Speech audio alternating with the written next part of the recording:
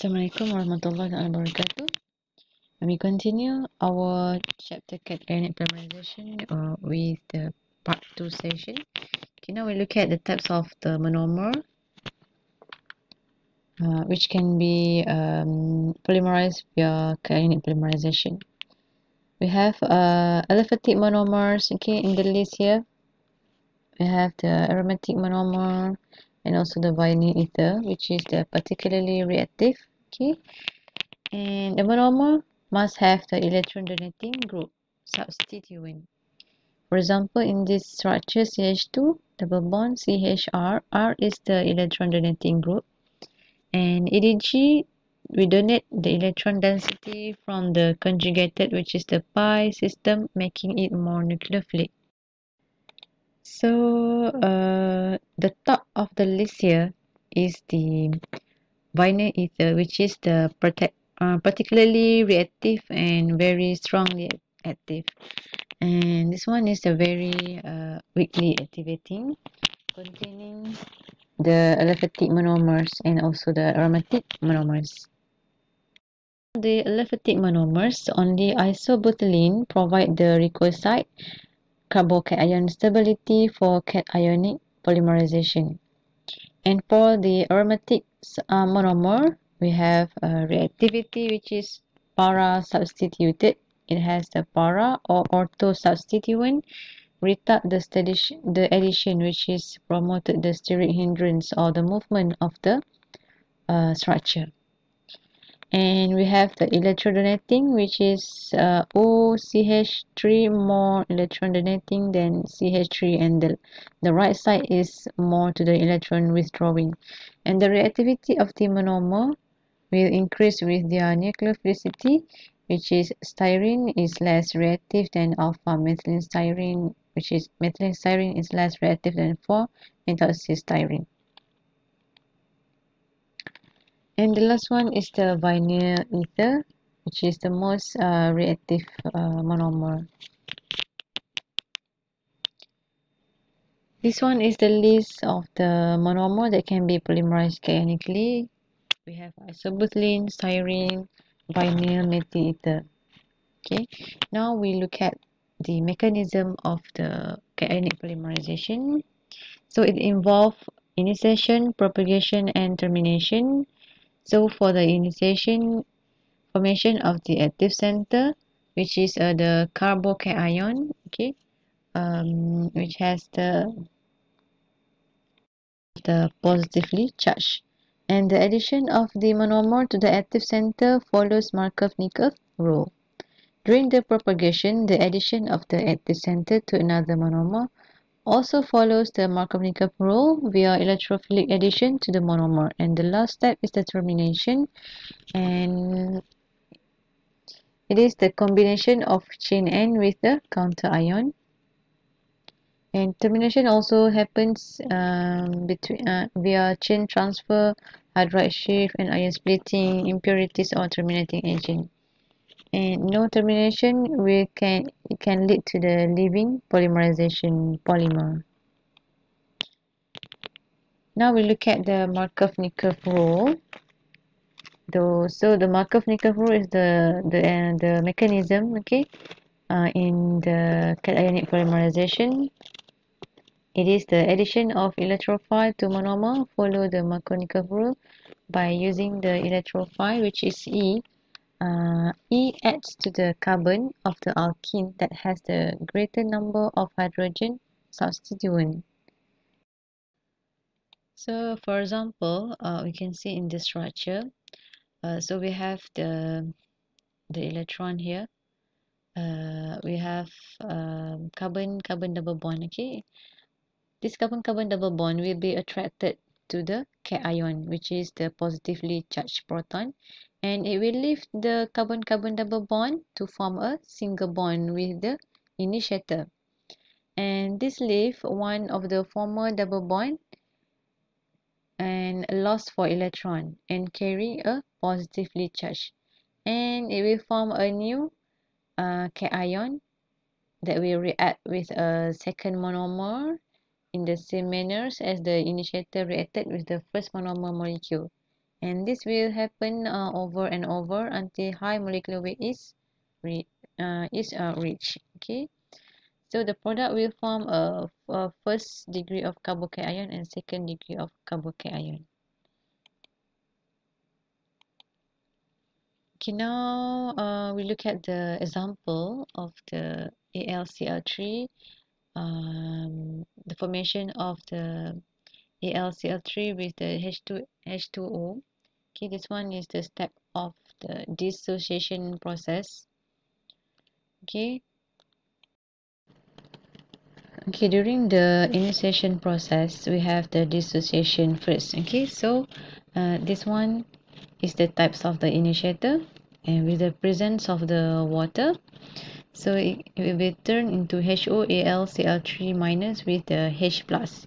You can also write the product like this, which is you write down the initiator first, AlCl3 and OH together with the bracket and the minus together with the H plus. It is the same, but either which ways you prefer to use is okay, but I prefer to use this one. Okay, easier for me because it has the step for you, so not to be confused. Okay, now we proceed with the example of the polymerization of styrene by using boron trifluoride as the initiator. First, look at the initiation process, which is the dissociation step. Formation of the active center, which is BF3, will be reacted with the co-catalyst, which is water, and it will form um, BF3OH minus plus the proton. And during the initiation process, which is the association, okay, uh, this BF3OH minus together with the H plus, this is the same product. Okay, you can write either in this form or this form, so I prefer this form. Okay, it will be reacted with the styrene structure. And how to draw the product? So you need to because of the proton attack the monomer, so the proton will the hydrogen proton here will be transferred to the hydrogen into the hydrogen at the carbon double bond here. So it will left with the presence of the saturated bond and the presence of CH3 here. Okay, so CH3 single bond, CH styrene structure and positive charge because it lost of the electron, and don't forget to write BF3OH minus. Okay, this is the step of association. Now we look at the step in the propagation. The propagation reaction in the styrene BF3 water system is through repeated addition of the monomer. So in the second step, you just need to copy down the structure from here, CH3, CBF3OH, and then it will reacted with monomer again. Okay, and the structure, the product during the propagation step, you just need to copy down the structure, CH3, CHBF, BF3OH, okay, CH3, CH, CH2. So you just copy CH3, CH plus here, okay. Awak copy je CH3, CH, okay, plus ni tak payah lagi. So this structure is the monomer structure ni. Awak salin balik monomer structure yang ni, tapi tak ada double bond lah.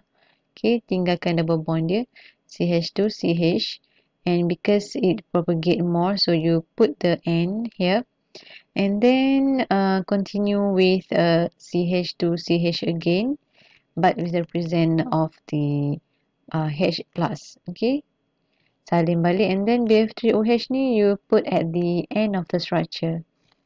Okay, that is the way you write the propagating propagating species structure. And during the termination, we have a termination by unimolecular and by chain transfer. So, for example, we look at the chain transfer first.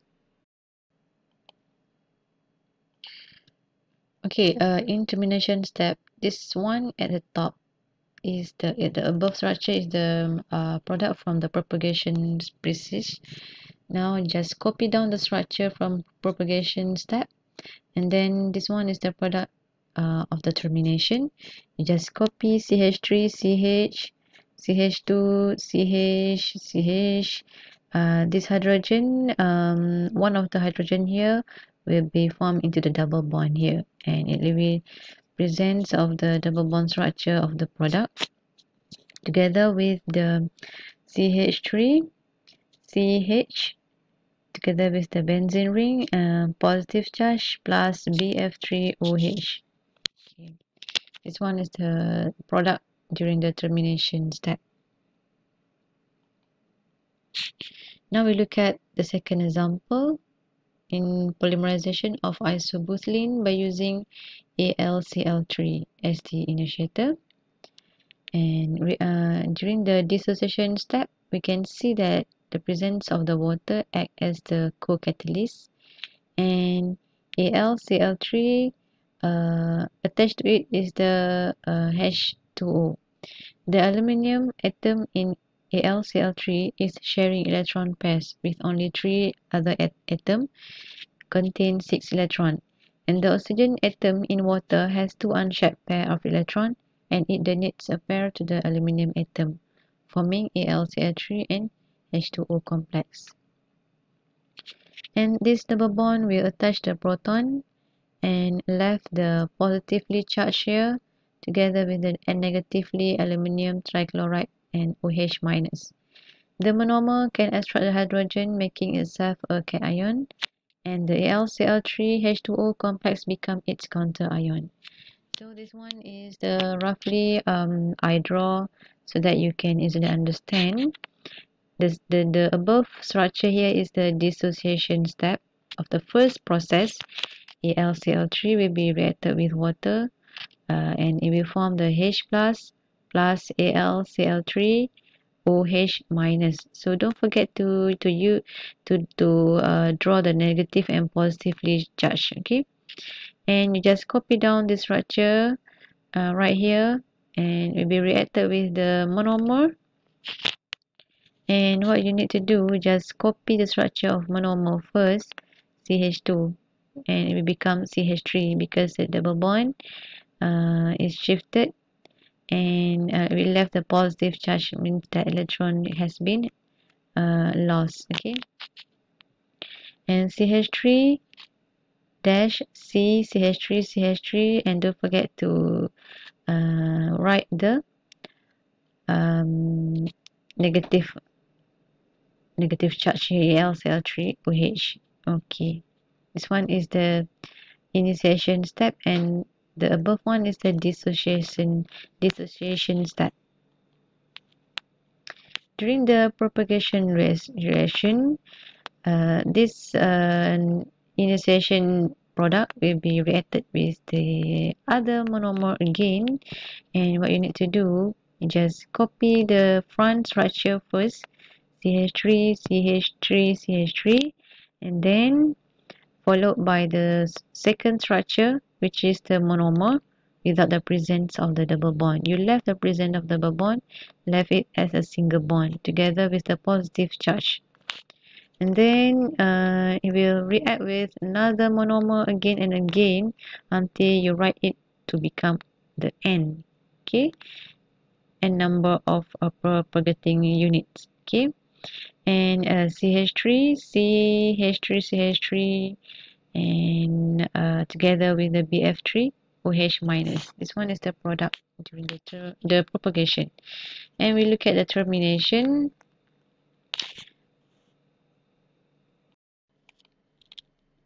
Okay, during the termination process, okay, you can look at by yourself.